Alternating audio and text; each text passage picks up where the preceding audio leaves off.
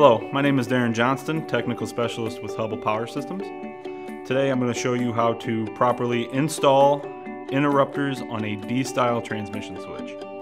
For more than 40 years, our interrupters have been used by our customers for its current interruption capabilities. These are environmentally friendly and use no SF6 gas or oil. To install the interrupters, we must start by opening the switch. Starting at the top phase, disengage the reach pipe from the bearing lever. Open the switch and start by removing the jaw and insulator mounting bolts. Install the mounting brackets on top of the jaw using the galvanized half-inch studs that were provided with the interrupters. Mount the T-stands so the machine surface is facing away from the switch.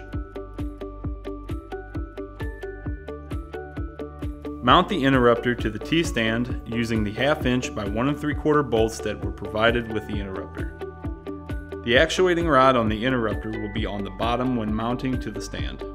Be sure to refer to the drawing provided. Close the phase into the jaw. Adjust the quick whips on the blade according to the drawing provided. This will make room to install the pickup rod and blade clamp. Install the blade clamp along with the pickup hook. The hook will be angled forward when the blade is closed.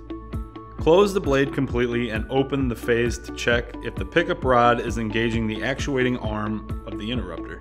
Adjust the rod accordingly if required. The blade will rotate and lift the pickup rod to engage the actuating rod of the interrupter. The interrupter needs to trip just as the pickup hook approaches the red mark. Operate the phase 5 to 10 more times to ensure the interrupter is functioning properly. Reinstall the bearing clevis and repeat these steps with the next 2 phases. For any questions about this or any other products, please contact our customer service department.